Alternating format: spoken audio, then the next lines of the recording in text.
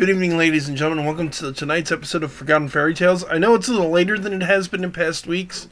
I've been kind of busy, but I do have a story for everyone. It's an Aztec legend, actually. I don't know a whole lot of Mexican mythology, which is kind of why I sought this one out. But it's a romantic star-crossed lovers sort of thing from the Aztecs. The story of, and forgive me, I'm going to probably butcher pronunciations here, but it's Popocatepetl and Iztaccíhuatl.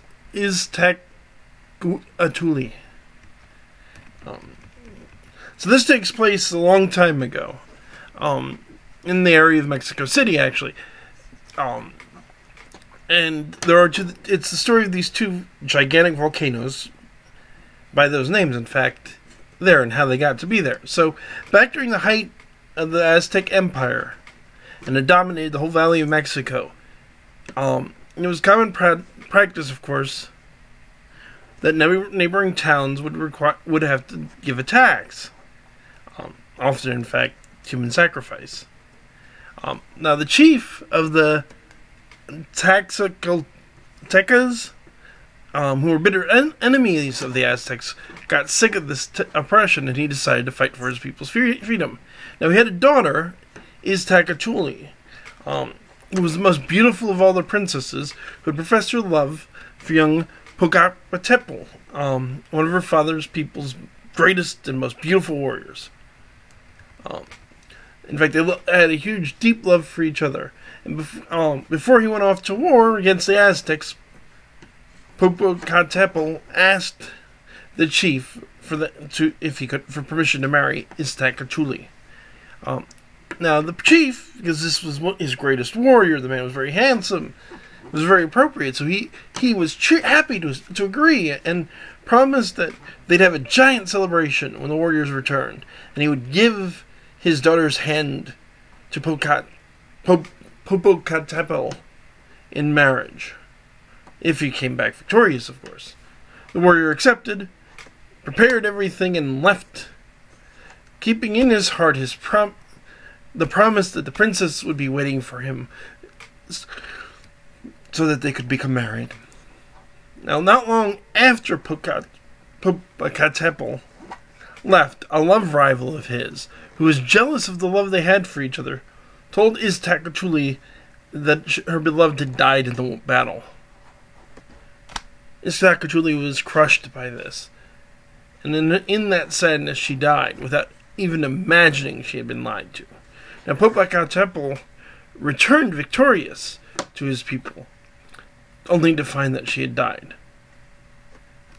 He himself, of course, was devastated. He wandered the streets for several days and nights, until he decided to do something to honor her love, and to ensure the princess would never be forgotten.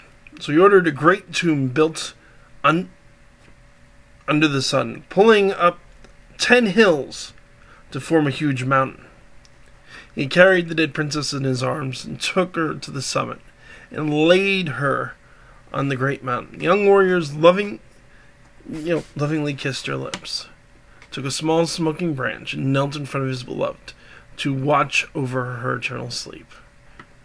From then on, they continued together, facing each other. Eventually, the smoke would cover their bodies, forming two majestic volcanoes that would remain joined until the end of time. And there's a variation in the story, apparently, that says that the scorned lover is one of the other mountains in the area, that all he's able to do is to watch the two of them for all eternity. Popocatepetl volcano, as I understand it, the largest active volcano, and Iztaccíhuatl are the largest active ones in the hemisphere. The Lyre became the mountain Pico de Orizaba, another of the volcanoes, and now from afar he watches the eternal dream of the two lovers, never again to be separated. Now, this story, goes back to the Aztec Empire, 14th century, and it's very important. It's why those two volcanoes have those names. it's an interesting story to me. Clearly, there are plenty of European stories about star-crossed lovers and things of that nature. Romeo and Juliet. One that I prefer more and I plan on doing is a story around Valentine's Day, which is Tristan and Isolde from Arthurian mythology. But I guess there's some Native American legends and things, the running bear and little white dove. But people who loved each other who just it's not meant to be. Of course, this is very different in that it wasn't a forbidden love. It wasn't love of two warring peoples. It was just one jealous man screwing the whole thing up. But that's it. It's a little short, I know, but hopefully everybody liked it. I will have a new story this week, and until then, have a good night. As always, please like, comment, and subscribe, and tune in at 8 o'clock Eastern Standard Time, Sunday nights, for the live show of Paranormal Encyclopedia. Until then, good night.